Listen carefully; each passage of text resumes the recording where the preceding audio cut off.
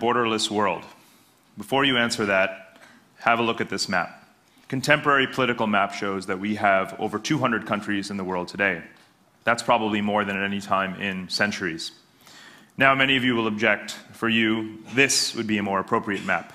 You could call it Tedistan. In Tedistan, there are no borders, just connected spaces and unconnected spaces. Most of you probably reside in one of the 40 dots on this screen, of the many more, that represent 90% of the world economy. But let's talk about the 90% of the world population that will never leave the place in which they were born. For them, nations, countries, boundaries, borders still matter a great deal, and often violently. Now here at TED, we're solving some of the great riddles of science and mysteries of the universe. Well, here's a fundamental problem we have not solved: our basic political geography. How do we distribute ourselves around the world? Now this is important because border conflicts justify so much of the world's military-industrial complex. Border conflicts can derail so much of the progress that we hope to achieve here. So I think we need a deeper understanding of how people, money, power, religion, culture, technology interact to change the map of the world. And we can try and anticipate those changes and shape them in a more constructive direction. So we're going to look at some maps of the past, the present, and some maps you haven't seen in order to get a sense of where things are going. Let's start with the world of 1945. 1945, there were just 100 countries in the world. After World War II, Europe was devastated, but still held large overseas colonies: the French West Africa, British East Africa, South Asia, and so forth. Then, over the late 40s, 50s, 60s, 70s, and 80s, waves of decolonization took place. Over 50 new countries were born. You can see that Africa has been fragmented. India, Pakistan, Bangladesh, Southeast Asian nations created. Then came the end of the Cold War. The end of the Cold War and the disintegration of the Soviet Union, you had the creation of new states in Eastern Europe, the former Yugoslav republics in the Balkans, and the stands of Central Asia. Today, we have 200 countries in the world. The entire planet is covered by sovereign, independent nation states. Does that mean that someone's gain has to be someone else's loss? Let's zoom in on one of the most strategic areas of the world, Eastern Eurasia. As you can see on this map, Russia is still the largest country in the world, and as you know, China is the most populous, and they share a lengthy land border. What you don't see on this map is that most of Russia's 150 million people are concentrated in its western provinces and areas that are close to Europe, and only 30 million people are in its eastern areas. In fact, the World Bank predicts that Russia's population is declining towards about 120 million people. And there's another thing that you don't see on this map. Stalin, Khrushchev, and other Soviet leaders forced Russians out to the Far East to be in gulags, labor camps, nuclear cities, whatever the case was. But as oil prices rose, Russian governments have invested in infrastructure to unite the country east and west. But nothing has more perversely impacted Russia's demographic distribution, because the people in the east, who never wanted to be there anyway, have got on those trains and roads and gone back to the west. As a result, in the Russian Far East today, which is twice the size of India, you have exactly 6 million Russians. So let's get a sense of what's happening in this part of the world. We can start with Mongolia, or as some call it, Mine-Golia. Why do they call it that? Because in Mine-Golia, Chinese firms operate and own most of the mines: copper, zinc, gold, and they truck the resources south and east into mainland China. China isn't conquering Mongolia, it's buying it. Colonies were once conquered, today countries are bought. So let's apply this principle to Siberia. Siberia, most of you probably think of as a cold, desolate, unlivable place. But in fact, with global warming and rising temperatures, all of a sudden you have vast wheat fields and agribusiness and grain being produced in Siberia. But who's it going to feed? Well, just on the other side of the Amur River, in the Heilongjiang and Harbin provinces of China, you have over 100 million people. That's larger than the entire population of Russia. Every single year, for at least a decade or more, 600,000 of them have been voting with their feet, crossing, moving north, and inhabiting this desolate terrain. They set up their own bazaars and medical clinics. They've taken over the timber industry and been shipping the lumber east back into China. Again, like Mongolia, China isn't conquering Russia. It's just leasing it. That's what I call globalization Chinese style. Now, maybe this is what the map of the region might look like in 10 to 20 years. But hold on. This map is 700 years old. This is the map of the Yuan dynasty, led by Kublai Khan, the grandson of Genghis Khan. So history doesn't necessarily repeat itself, but it does rhyme. This is just to give you a taste of what's happening in this part of the world. Again, globalization Chinese style, because globalization opens up all kinds of ways for us to undermine and change the way we think about political geography. So, the history of East Asia, in fact, people don't think about nations and borders. They think more in terms of empires and hierarchies, usually Chinese or Japanese. Well, it's China's turn again. So let's look at how China is reestablishing that hierarchy in the Far East. It starts with the global hubs. Remember the 40 dots on the nighttime map that show the hubs of the global economy. East Asia today has more of those global hubs than any other region in the world. Tokyo, Seoul, Beijing, Shanghai, Hong Kong, Singapore, and Sydney. These are the filters and funnels of global capital. Trillions of dollars a year being brought into the region, so much of it being invested into China. Then there's trade. These vectors and arrows represent ever stronger trade relationships that China has with every country in the region. Specifically, it targets Japan and Korea and Australia, countries that are strong allies of the United States. Australia, for example, is heavily dependent on exporting iron ore, natural gas to China. For poorer countries, China reduces tariffs so that Laos and Cambodia can sell their goods more cheaply and become dependent on exporting to China as well. And now many of you have been reading in the news how people are looking to China to lead the rebound, not just the economic rebound, not just in Asia, but potentially for the world. The Asian free trade zone, almost free trade zone that's emerging, now has a greater trade volume than trade across the Pacific. So China is becoming the anchor of the economy in the region. Another pillar of this strategy is diplomacy. China has signed military agreements with many countries in the region. It has become the hub of diplomatic institutions, such as the East Asian Community. Some of these organizations don't even have the United States as a member. There is a treaty of non-aggression between countries, such that if there were a conflict between China and the United States, most countries vow to just sit it out, including American allies like Korea and Australia. Another pillar of the strategy, like Russia, is demographic. China exports business people, nannies, students, teachers to teach Chinese around the region, to intermarry, and to occupy ever greater commanding heights of the economies. Already ethnic Chinese people in Malaysia, Thailand, and Indonesia are the real key factors and drivers in the economies there. Chinese pride is resurgent in the region as a result. Singapore, for example, used to ban Chinese language education. Now it encourages it. If you add it all up, what do you get? Well, if you remember before World War II, Japan had a vision for a greater Japanese co-prosperity sphere. What's emerging today is what you might call a greater Chinese co-prosperity sphere. So no matter what the lines on the map tell you in terms of nations and borders, what you really have emerging in the Far East are national cultures, but in a much more fluid imperial zone. All of this is happening without firing a shot. That's most certainly not the case in the Middle East, where countries are still very uncomfortable in the borders left behind by European colonialists. So what can we do to think about borders differently in this part of the world? What lines on the map should we focus on? What I want to present to you is what I call state building, day by day. Let's start with Iraq. 6 years after the US invasion of Iraq, the country still exists more on a map than it does in reality.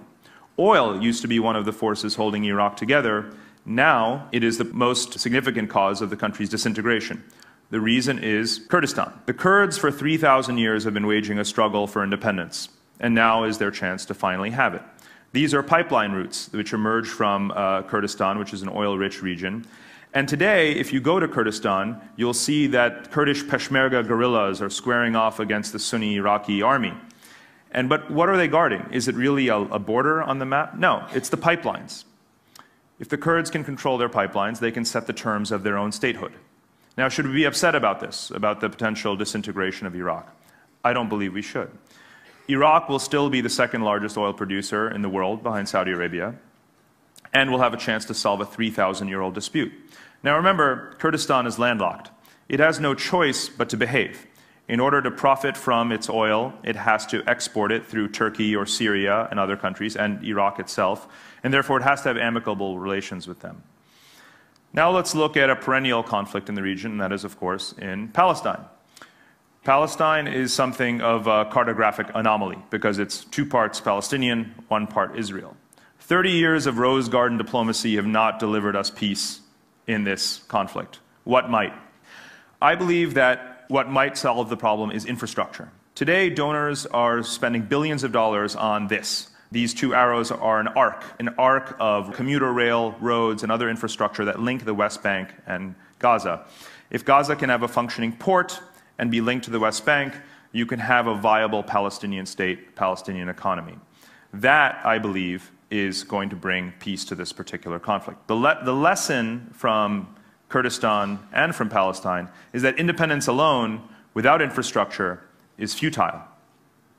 Now, what might this entire region look like if, in fact, we focus on other lines on the map besides borders, when the insecurities might abate?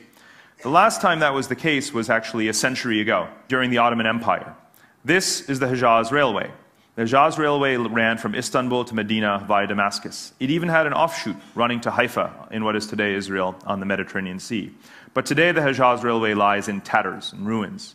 If we were to focus on reconstructing these curvy lines on the map, infrastructure that cross the straight lines, the borders, I believe the Middle East would be a far more peaceful region.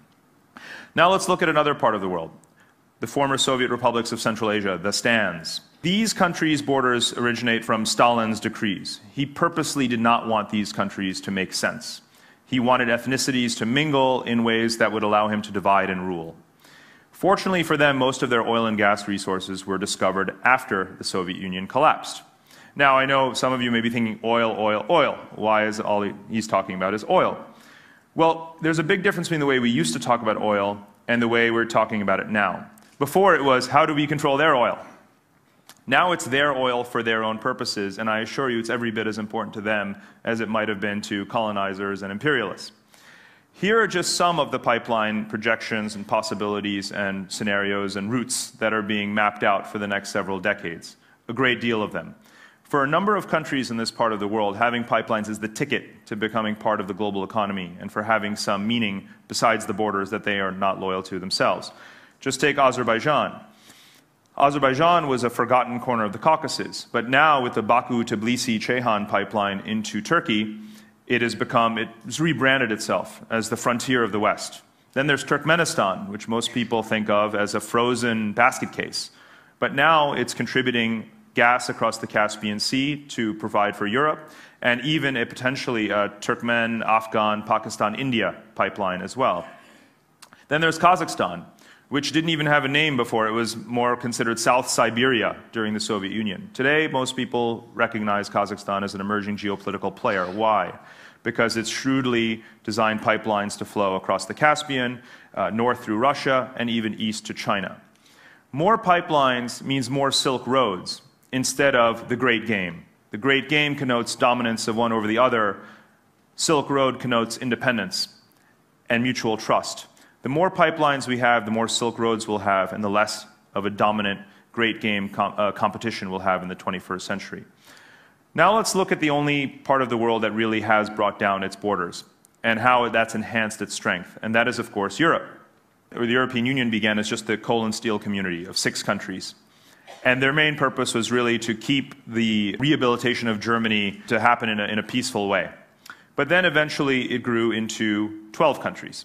And those are the 12 stars in the European flag. The EU also became a currency bloc and is now the most powerful trade bloc in the entire world. On average, the EU has grown by 1 country per year since the end of the Cold War. In fact, most of that happened on just one day. In 2004, 15 new countries joined the EU, and now you have what most people consider a zone of peace, spanning 27 countries and 450 million people. So what is next? What is the future of the European Union? Well, in light blue, you see the zones or the regions that are at least 2/3 or more dependent on the European Union for trade and investment. What does that tell us? Trade and investment tell us that Europe is putting its money where its mouth is. Even if these regions aren't part of the EU, they're becoming part of its sphere of influence. Just take the Balkans. Croatia, Serbia, Bosnia, they're not members of the EU yet. But you can get on a German ICE train and make it almost to Albania. In Bosnia, you use the euro currency already, and that's the only currency they're probably ever going to have.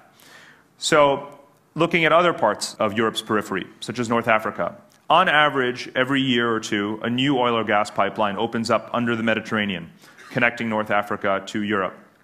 That not only helps Europe diminish its reliance on Russia for energy, but if you travel to North Africa today, you'll hear more and more people saying that they don't really think of their region as the Middle East. So in other words, I believe that President Sarkozy of France is right when he talks about a Mediterranean Union. Now let's look at Turkey and the Caucasus. I mentioned Azerbaijan before. That corridor of Turkey and the Caucasus has become the conduit for 20% of Europe's energy supply. So does Turkey really have to be a member of the European Union? I don't think it does. I think it's already part of a Euro-Turkish superpower. So what's next? Where are we going to see borders change and new countries born? Well, South Central Asia, Southwest Asia is a very good place to start. 8 years after the US invaded Afghanistan, there's still a tremendous amount of instability. Pakistan and Afghanistan are still so fragile that neither of them have dealt constructively with the problem of Pashtun nationalism. This is the flag that flies in the minds of 20 million Pashtuns who live on both sides of the Afghan and Pakistan border. Let's not neglect the insurgency just to the south, Baluchistan. 2 weeks ago, Baluchi rebels attacked a Pakistani military garrison, and this was the flag that they raised over it. The post-colonial entropy that is happening around the world is accelerating, and I expect more such changes to occur in the map as states fragment. Of course, we can't forget Africa. 53 countries, and by far the most number of suspiciously straight lines on the map. If we were to look at all of Africa, we could most certainly acknowledge far more tribal divisions and so forth. But let's just look at Sudan, the second largest country in Africa. It has 3 ongoing civil wars: the genocide in Darfur, which you all know about, the civil war in the east of the country, and South Sudan. South Sudan is going to be having a referendum in 2011, in which it is very likely to vote itself independence. Now let's go up to the Arctic Circle. There's a great race on for energy resources under the Arctic seabed. Who will win? Canada, Russia, the United States? Actually, Greenland. Several weeks ago, Greenland's 600,000 people voted themselves self-governance rights from Denmark. So Denmark is about to get a whole lot smaller. So what is the lesson from all of this? Geopolitics is a very unsentimental discipline. It's constantly morphing and changing the world, like climate change. And like our relationship with the ecosystem, we're always searching for equilibrium in how we divide ourselves across the planet. Now, we fear changes on the map. We fear civil wars, death tolls, having to learn the names of new countries. But I believe that the inertia of the existing borders that we have today is far worse and far more violent. The question is, how do we change those borders, and what lines do we focus on? I believe that if we focus on the lines that cross borders, the infrastructure lines, then we'll wind up with the world we want, a borderless one. Thank you.